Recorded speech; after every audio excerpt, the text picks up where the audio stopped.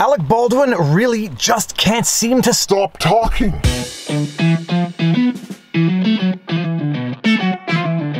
Viva Frei, Montreal litigator turned YouTuber, and this is Winnie the Westie, and it was barely 2 days ago I did a vlog to the effect that Alec Baldwin really just has to stop tweeting during this ongoing investigation following the accidental shooting on the set of Rust that he was behind the trigger for. In that vlog, I broke down 3 of Alec Baldwin's tweets explaining how nothing he is going to say publicly is really going to help him and it can only really hurt him, and I played a soundbite from the now famous Pot Brothers at Law as to their advice when the police ask you a question, and their advice is as follows. You need to shut the f*** up. But if Alec Baldwin is not inclined to listen to the Pot Brothers at Law, maybe he'll listen to Julianne Moore from Magnolia because she has the same advice.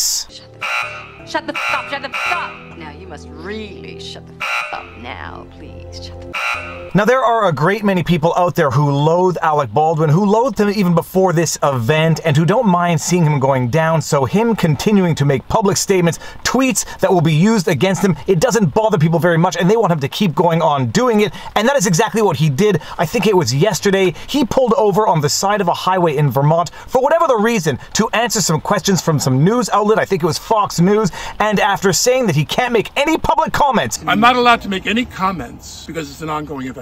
Because there's an ongoing investigation, he proceeds to publicly comment for over 3 minutes. A lot of armchair keyboard psychiatrists out there on the internet might be tempted to call Alec Baldwin a malignant narcissist, and one of the traits of a malignant narcissist is that they think they're going to be able to convince anyone of anything because they're so darn charismatic, and if people don't believe them, they have to be idiots, and a lot of people watching this video might actually think that this confirms that Alec Baldwin could possibly be a malignant narcissist. While I appreciate that that is one of the possibilities, I tend to look at this and see a man literally having a breakdown in real time, out there trying to convince not just the general public of his innocence, but his own being of his own innocence by portraying it as an accident to which he was merely a passive observer. But to quote the classic line from Point Break, opinions are like buttholes, everybody's got one, and I'm not here trying to rub mine in your face. Watching this video, I can definitely see an element of the narcissism, Alec Baldwin thinking he is just smarter than everybody else and that everyone else has to believe everything he is saying. I can also see someone who is having an absolute breakdown and trying to convince themselves that they are absolutely innocent in this. But Alec Baldwin's near 3.5-minute performance here, because that's what it also seemed to be, a performance, just confirms the wise old advice: just don't say anything when there's an investigation going on, because nothing you're going to say is going to help you. Alec, what's the current state of what's going on with the case? I'm not allowed to make any comments because it's an ongoing investigation. I've been ordered by the Sheriff's Department in Santa Fe. I can't answer any questions about the investigation. I can't. Okay. It's an active investigation in terms of a woman dying. She was my friend. She was my friend. Here is where some people might see the narcissism. The interview should have just stopped here. I'm sorry, I can't answer any questions. I just can't. But Alec Baldwin, being who he is, then proceeds to go on and give a lot more additional information in a manner that seems rehearsed, to say the least. And when I say rehearsed here, I don't mean rehearsed as in he rehearsed an answer to questions that he didn't even know were coming. I mean rehearsed as in it clearly looks like he is giving a performance here. It's an active investigation in terms of a woman dying. She was my friend. She was my friend.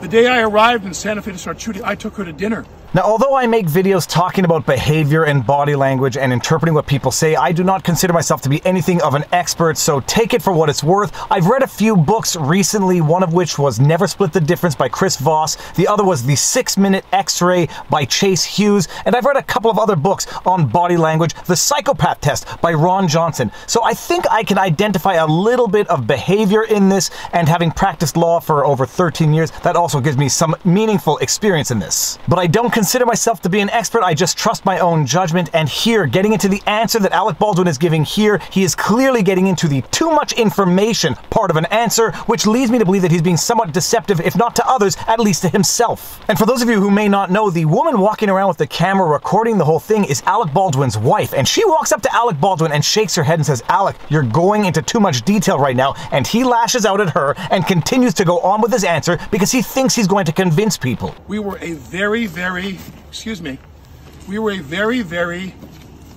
well-oiled crew shooting a film together, and then this horrible event happened. Now, I've been told multiple times, don't make any comments about the ongoing investigation. And I can't. But here Alec gets into the too much detail in the answer to a question, which leads me to believe that he's not necessarily being deceptive per se. It's just that, like a child, he feels backed into a corner and he wants to try to skate out of this situation. And by skate out of this, I don't mean the interview on a roadside in Vermont. I mean the situation at large. Alec Baldwin just wants to talk his way into innocence, talk his way out of the situation, despite the fact that he was quite literally the person who pulled the trigger. You know, well-oiled crew shooting a film together, and then this horrible event happened. Alec Baldwin says that they were a well-oiled crew, which might not be the best analogy under the circumstances, and then proceeds again to describe it in purely passive terms. And then this horrible thing happened. It just happened. It's not that he was a player in it, it just happened to him. This is the detachment from the situation that allows Alec Baldwin to separate himself from the tragedy and separate his own responsibility from the tragedy. And this next part is what I feel to be among the most revealing and most manipulative aspects of Alec Baldwin's answers here. Sorry. What are the questions that you have other than that?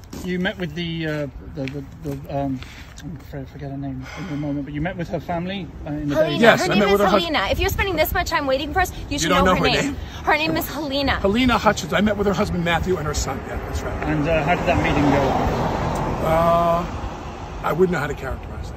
Here, Alec Baldwin says you don't know her name, and then he snickers as though to try to mock and make the reporter feel bad for having momentarily forgotten her name. And this I can see as being the manipulative behavior of a narcissist, in that Alec Baldwin is the one who pulled the trigger and ended this person's life, and he's trying to make the reporter feel guilty, feel ashamed for having momentarily forgotten her name. Again, it is the transfer of responsibility from the guilty person to someone totally unrelated, the manipulative behavior you would probably get with a malignant narcissist, and it does not make Alec Baldwin look good at all. This is the man who pulled the trigger that ended her life, and he is trying to make a reporter look bad for having forgotten her name. What else do you have? Would you ever work on another film set that involves firearms of that nature? I couldn't answer that question. I really don't have any. I have no sense of that at all. I do know that an ongoing effort to limit the use of firearms on film sets is something I'm extremely interested in. Yeah. What a peculiar way of phrasing that. I do know that limiting firearms on Hollywood sets is something I am interested in. So he's basically saying, I do know what I am interested in. Again, it's a way of detaching himself from the situation, but also the fact that he's saying, I'm interested now in limiting the use of firearms on set after having quite literally pulled the trigger of a firearm, ending someone's life on set. Again, a way of separating himself from the situation and making himself look like the victim in all of this by saying, now, look, I'm the victim of the circumstances and I want to change those circumstances. How many bullets have been fired in films and TV shows in the last 75 years? This is America. How many bullets have gone off in movies and on TV sets before? I've got to say, I find that insertion of "This is America" to be a little peculiar and a little out of place, but this is where I think Alec Baldwin says the most damning and incriminating thing of this entire roadside interview. This is America. How many bullets have gone off in movies and on TV sets before? How many billions in the last 75 years? And nearly all of it without incident. I would be very surprised if billions of rounds have gone off on Hollywood movie sets, but let's just understand the point Alec Baldwin is trying to make, and it's not a point that's going to help him. It happens a lot. People use firearms all the time on Hollywood sets. They use real firearms on Hollywood sets, and they sometimes use real bullets on Hollywood sets, and Alec Baldwin knows this, and he has direct and meaningful experience with this. Alec Baldwin just admitted to this extensive experience in no uncertain terms, so how is he now going to pretend to be the innocent babe in the woods when it comes to him having pulled the trigger on what he knew to be a real firearm? Again, when it comes to the whole no comment thing, it's because less is more, and the more you say, the more likely you're going to say something that's going to come back to haunt you. And Alec Baldwin tries to undo this mistake in this very interview by saying later on that he's not an expert, but one thing is clear, he has a lot of experience with real firearms and real bullets on Hollywood sets, such that maybe pulling the trigger on this firearm might be inexcusable from his perspective. So what has to happen now is we have to realize that when it does go wrong, and it's this horrible, catastrophic thing, some new measures have to take place. Rubber guns, plastic guns, no real armaments on set. That's not for me to decide. It's urgent. It's urgent that you understand I'm not an expert in this field.